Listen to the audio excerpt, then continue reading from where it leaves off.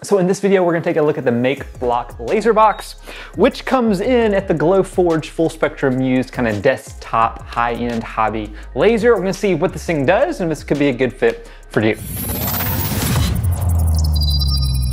All right, welcome back to the Make or Break shop. My name is Brandon, and here in the shop, we like to make things and break things because we know that messing it up is part of the process. And a big part of the whole design process that I love is the whole iteration, where you have an idea and you go through the full iteration process, and then you're able to have something cool on the end.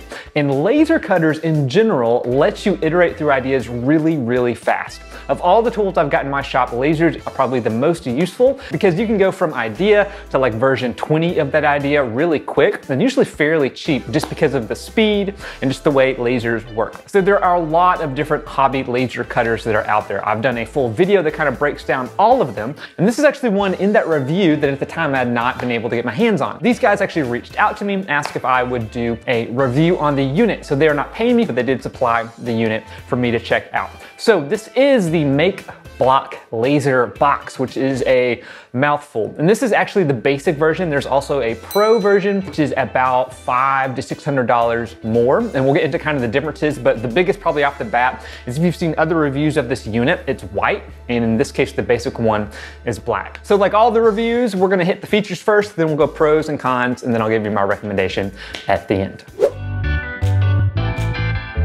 So we have taken this out of just the general shipping box, and now we are going to pretty much get everything out of this guy and see what we are working with. All right, so overall impressions right off the bat, real nice. And so inside of the box, it looks like it's gonna come with some tubing for our air exhaust.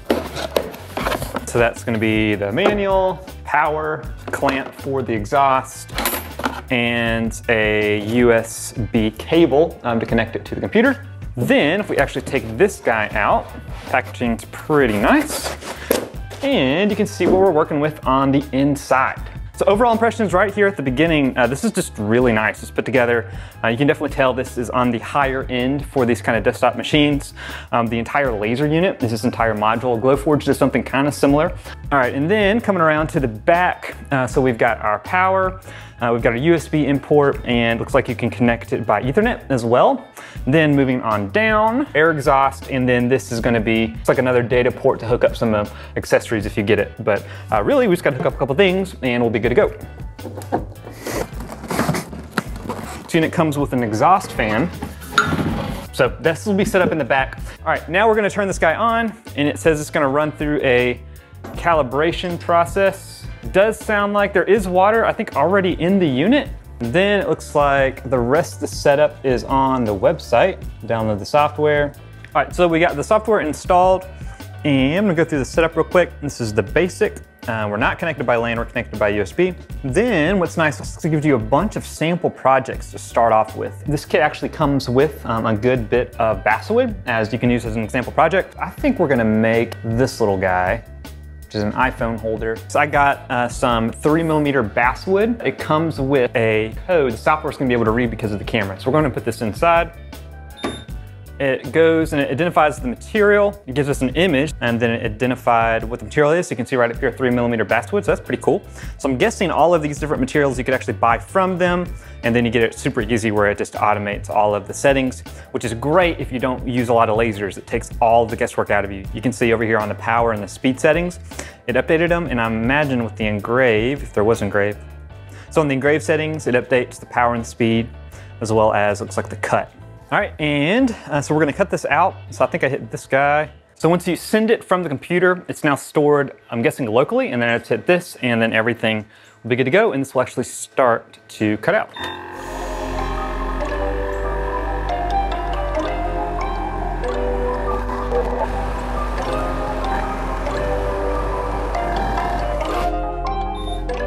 All right, open this guy up, and oh, you know, I bet not all those are supposed to get cut out. He doesn't have an eye. I think I should have engraved probably those inside lines. So let's try this again and do some engraving so we actually get this set up right. And then I only want to cut this outside line. All right, that turns purple. And then there should be a cut line. And then everything else should be an engrave. And actually, we'll make this little guy cut out too. And I believe we're gonna go resend it, and we're gonna try this again.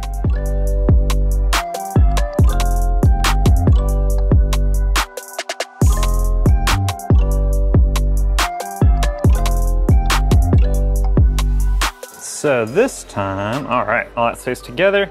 Oh, you know what, I bet that's supposed to be cut out. Well, eventually you get the idea. So what does this thing actually come with? It comes with this 40-watt laser cutter. This is all just one unit that's all put together, ready to go. And then in the back is an air pump. So this unit actually has the exhaust in the back. There's not any internal fan, but that air pump does a really good job of pulling the exhaust out, and then you duct it out wherever you're at. I'm in my garage, so usually I just go out my front door or sometimes out of my windows. So like most of these kind of high-end hobby desktop lasers, you're at the low end on the wattage, so 40 watts, but for a lot of stuff that you're gonna do, more than likely 40 is gonna be able to get you there. You're still gonna be able to cut thicker stuff that you could with like a 100-watt laser. You're just gonna have to do more passes to be able to get through it all. But in terms of engraving, cutting, all kind of your normal stuff you would see with a CO2 laser or any of the other reviews I've done on my channel, you're gonna be able to do the exact same thing on this unit. So in terms of bed size, you're looking at 500 by 300 millimeters with a max material height of 22 millimeters. And that's about the same with most other units. And resolution in terms of engraving is at 1000 dpi, and that's pretty standard with all the other units as well. Overall, it's a really nice build. It's a glass top, and this actually door is super nice. I love the gas struts here in the back. It's got a camera system that works when you close it, so you can see what is inside. Unlike the full Spectrum Muse, which actually moves it back and forth and takes a picture, this is a wide angle camera, so once you drop this down, you will get an image of the entire work area in the software. And before we get to the software, a couple other features that actually makes this thing pretty unique is the water reservoir. So like all lasers, you're gonna have two other systems that come with it. One's gonna be in a system for exhaust, as well as a cooling system to help keep the laser tube cool as it's firing. In this case, the water, I think, is actually right here. So it's internal to the entire machine. So you don't have external water sitting somewhere where you have to figure out what to do. So that's actually really, really nice. I haven't seen that on many other lasers. Now, one thing this doesn't have that most other units do is any type of internal fan. You really can't run this machine well without the fan in the back, but it does a really good job of exhausting the entire system and getting it out. So basically the money end of all of this is right inside of here. And this is pretty handy. This is just a metal lid that is magnetic. And so you can pull this off, and then you can get into the guts of the machine. So that's the end of the laser right there. That is the lens that you'd be able to replace. And then it also has air assist. So you can see this tube coming in right there. That's gonna be compressed air that is putting out any fires that is happening. And then you can see kind of the stepper motors that are adjusting the Z-axis on this guy. So again, if you use material that has this, it's automatically gonna know what the depth is. But if you don't, it's still going to be able to adjust it automatically, but you might have to dial it in. Everything runs on linear rails, which is really nice. So the speed is not only quick, but is also super accurate. Then the actual bed itself is a honeycomb design bed. There's screws on the outside, and so I'm pretty sure you could replace that as needed. But then one thing that's super useful that I wish was on all the lasers is this bottom is removable. So this isn't a pass-through. So a lot of them will have like a slot you can open up and you can push your material in. This doesn't have that, but this guy removes. And what's nice is as you're cutting, especially small stuff, you're gonna have lots of little things kind of drop through that honeycomb, and it is a pain to clean out. And this honeycomb isn't just sitting in here, it's actually screwed in. So you'd have to unscrew the honeycomb to be able to get to the base. So you can just pull this thing out, dump it out in the trash can. And this is super handy. You might have seen that and be like, oh, you could totally just take this out, drop this down, and look, you have a pass-through, which is right there. Now that actually doesn't work because this thing has a ton of safety features. And that kind of gets to where I think this thing is targeted, really towards the maker spaces where folks that may not be super familiar with lasers are working, or especially in like education inside of a classroom. So because of that, it's really hard to run this thing in a way that you aren't supposed to. That base has to be inserted for it to run. The top has to be inserted for it to run. You can hear it beep when it's shut. That means everything's good to go. And so they really make it pretty easy to get one of these units into a place that may not be kind of your normal standard shop. So another nice thing about this is you can actually import projects directly in. So you can come up here and then you go import, and then from the website you can actually download projects. But you can see not only does it bring in all the vectors, but it's also bringing in the cut settings, so the power and the speed, and it's got it split between engravings as well as the cut. And we are going to send it to the laser. It's gonna give us the work time, and then everything now should be stored on the laser, and then we can hit start.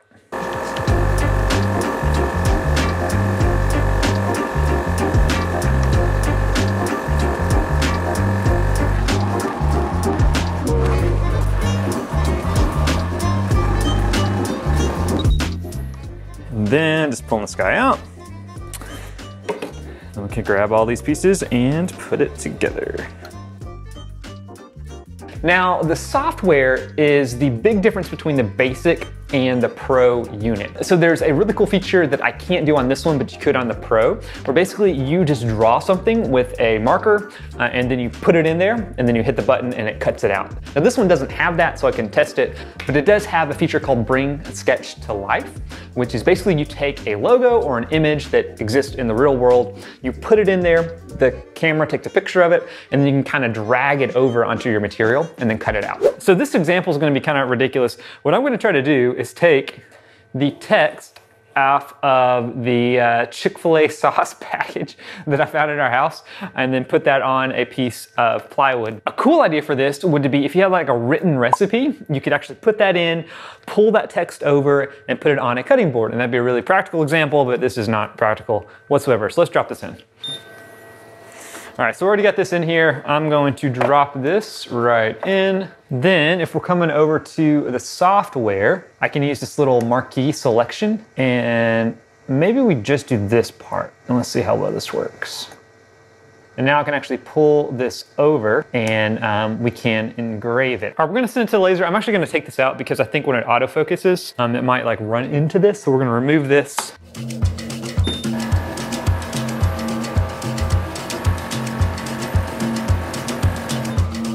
All right, so this is a completely ridiculous example. You can definitely see that we've got the Chick-fil-A logo in there. The text isn't as like crisp. Still, if you were really gonna wanna duplicate this, you take a picture and then kind of clean it up in a vector editing software. But for something really thick or something really simple, this is a pretty cool feature that this guy has. And then the only other difference I saw between the Pro and the Basic is just the warranty. So this one is gonna come with 6 months and then the Pro is a full 12 months. All right, so let's talk about some pros and cons. Probably the biggest pro to this unit is just how easy it is to use. You can get cutting or engraving very quick. You can do that with cheaper units or different types of units, but when you factor in the safety that is also involved with this, that's a really cool combination. So again, if you are in a makerspace or you are in a classroom, I really think this could be a pretty good option for you just because of the simplicity of the design and the simplicity of the software. And to go along with that simplicity, another cool thing that Makeblock provides, and a few other kind of laser manufacturers do something similar, is if you buy material directly for them, they're going to include this code. And what's nice is when you actually bring this into the software, the camera takes a picture of it and it automatically updates the settings for cutting and engraving based on the type of material, and then it sets the focus for 3mm or whatever the thickness is. This has autofocus, but it goes ahead and sets it depending on what you're using. So probably the hardest part about lasers is there's a lot of trial and error as you kind of dial in the settings for different materials and different thicknesses and different results. But having kind of those stock settings already built into material they've already tested is super easy. So again, that goes back to just this unit is really, really easy to use right out of the box. Again, another big pro on this is you don't need any internet connection to run the software, and the software is just actual local program you can use on Mac or PC. So you can plug in just by USB, which is what I did. You can also go Ethernet, and you can also plug that into a router, and then you can come in with Wi-Fi. Again, the water being internal, I love that. That's a super cool feature. You can still get into it and refill it as you need, but just the fact that you don't have to worry about the water or the water pump from the beginning, it just makes it super easy to use.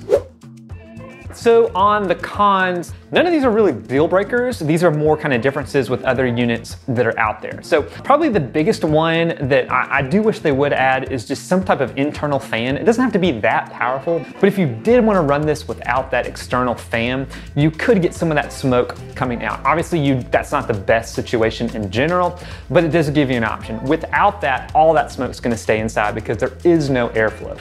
Also on the Pro side, there's another box. It's actually an air purifier where all that gets cycled into. So that's a cool addition, but again, that wasn't something that I could test with this one.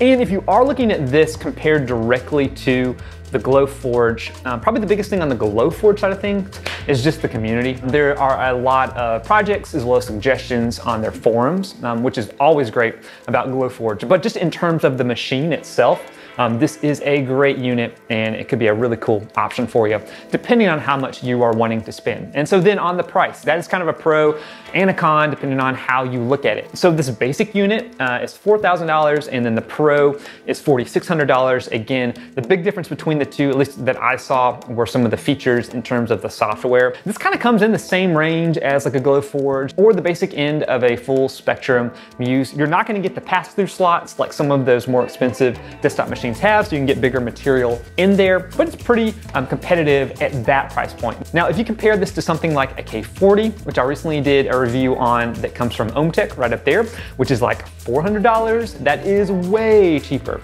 but you don't get any of the tech smarts that come with this. So you're not gonna get a camera with it, you're not gonna get a lot of the safety features that automatically come with it. The K40 doesn't come with an air assist, and even if you upgrade the K40 to a 50 watt, you still don't have kind of the bells and whistles that these kind of higher end desktop units are gonna have. So my recommendation, if you're in a classroom setting or you're in a makerspace and you have a lot of kids around or just folks where you really want to have really good safety features, then this is a great option because you're going to get the safety, plus it's just a great machine overall. It's built well, and then the actual software and the interface is really, really easy to use. Again, some of those features that come, especially with the Pro, where you can just like draw on a sheet of paper and it cuts it out. I mean, that's super cool. I haven't seen that on anything else. And even the bring a sketch to life feature we did earlier was really easy to use. Now, you could totally use this if you're maybe more like me and you're working in your own shop, but you are pretty technical and you like getting into the weeds. You still can bring in your own artwork, you can really dial in the settings and you can do it. You're just not gonna be able to kind of turn the dials like you could with something like a full Spectrum Muse, or get really into the weeds with all the technical upgrades and stuff you can do with the units that you would get from OhmTech. So we have done a ton of laser reviews on this channel. There's a 50 watt right there. There's a diode right there. There's the full Spectrum Muse. So we've got a ton of other reviews on those channels, and we'll jump into my big breakdown of all the lasers that are out there right now. So until next time, go make or break something in your shop. See you guys.